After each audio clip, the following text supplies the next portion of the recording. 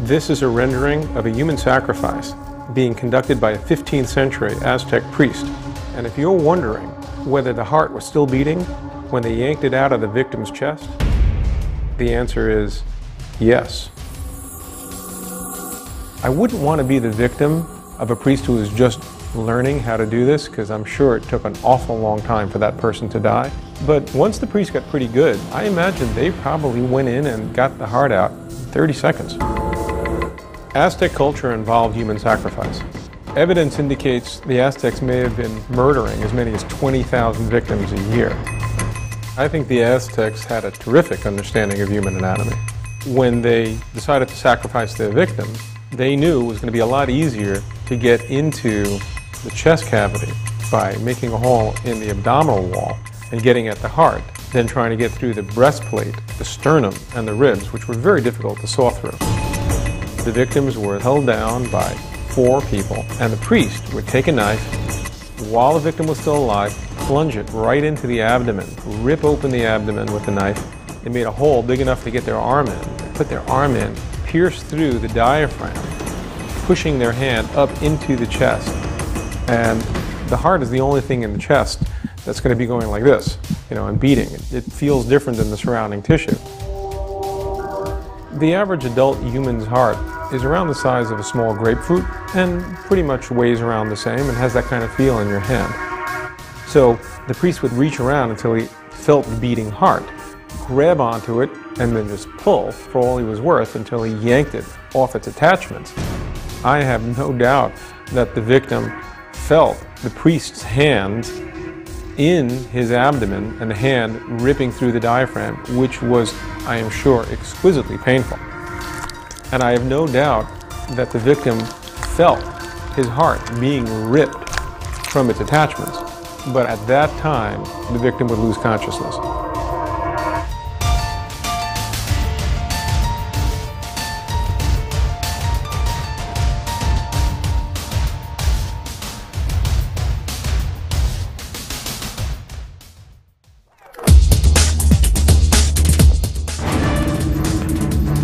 It is a story wrapped in myth and legend. How did a tribe of wandering nomads engineer the America's greatest empire in just 200 years? They had to devise engineering systems which were extraordinary for their age.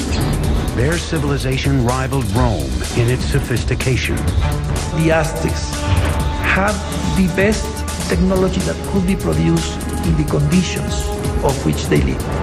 Aqueducts, palaces, pyramids, and temples stood as a tribute to their gods and a testament to the power of humankind.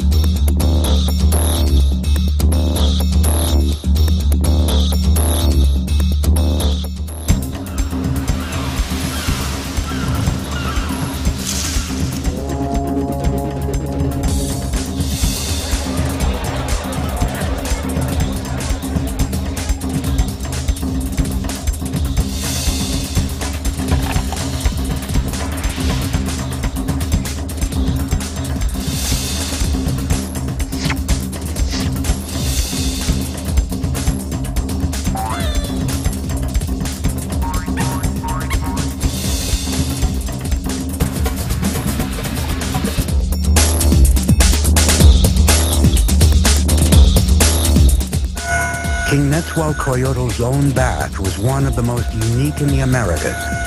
It was fed by a sophisticated aqueduct system that also brought running water to his palace grounds. Behind me is the hill of Tezcatzinco, and on this hill, Quetzalcoatl built a fantastic pleasure palace. And around this palace, a virtual botanical garden filled with all of the exotic flowers of Mesoamerica. Quetzalcoatl brought water from the Sierra Nevada mountains all the way down to here, into this hill, to his palace, just to water his plants. To install an aqueduct there, Quetzalcoatl had to fill a huge gorge between Tezcatzinco and the next hill. As the water arrived at the first hill, it gathered in small pools built to control the speed of the flow before it reached the aqueduct. After crossing the aqueduct, the water ran in a circuit around Texcoco Hill, spilling off over the sides in rock-cut waterfalls to water the gardens. It ended up in a nearly perfectly round rock-cut pool called the King's Bath. And from here, you could look upon his domain, the Texcoco, and he could look down at the botanical gardens that he was watering with his fantastic aqueduct. It is indeed a bath fit for a king.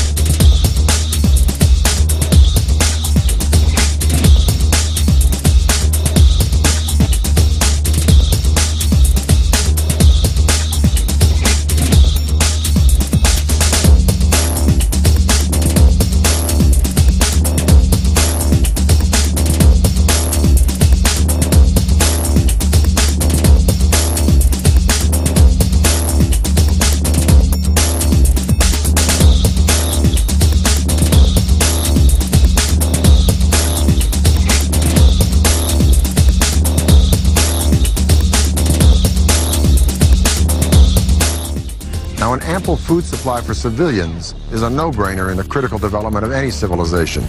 But the Aztecs perfected a unique method, not only to provide a substantial food supply for its civilian populace, but to fuel the military expansion of its empire.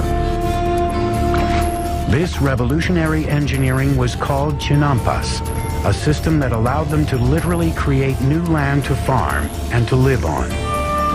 If you're going to have a city of any size, you have to provide room for them. And so what they did was build up these chinampas in the lake bed. Basically, a chinampa is an artificial island built in the lake. They look like narrow football fields, about 300 feet long by about 30 feet wide.